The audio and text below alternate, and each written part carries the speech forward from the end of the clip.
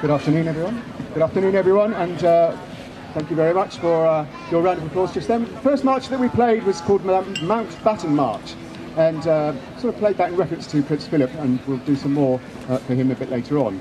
We're going to carry on with an overture, but it's a mix of overtures, and we're not going to play all of the overtures, just parts of them.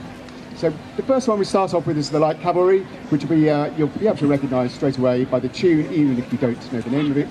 The next one is Poet and Peasant, and the final one, which you definitely will know, if you have a certain age and remember the TV show The Lone Ranger.